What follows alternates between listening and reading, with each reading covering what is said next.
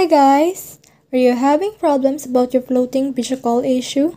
Well, fret not, because in this video I will teach you how to fix Messenger floating video call not working.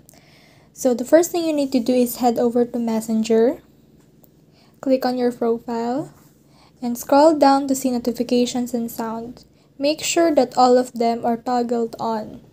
And the next thing is go to settings.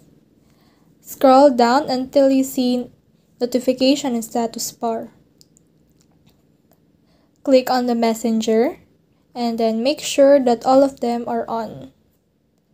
And then head over to the next one. Go to the apps, app management. Scroll down until you see messenger.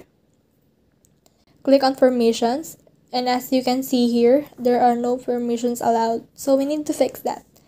Allow all of them.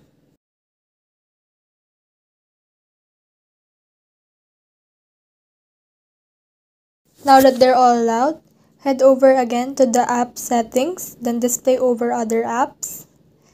Click on Messenger and choose Allow Always. Additionally, head over again to the notification and status bar. Click on More Settings and make sure that the bubbles here is on. If your issue is still not fixed, head over to the Play Store and search for Messenger. And check for the latest version. If it is not updated, then update it. Updating the app will fix all the issue.